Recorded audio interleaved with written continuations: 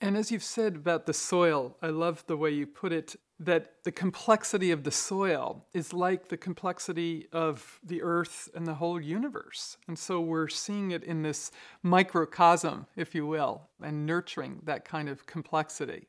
Yeah. Even though we don't understand the full dimensions of that interactive community. Yeah, once you understand how complex compost is, and things like that, and how important these building blocks of life in the form of microorganisms are to supporting all of life. It's like it's in our body, in our intestinal tract. If we didn't have the flora in our intestines, we wouldn't be able to survive. Well, the earth is the same way. Whether you're looking at the microcosms or the macrocosms, these patterns are similar. So another tool we use is understanding pattern and applying natural patterning to design.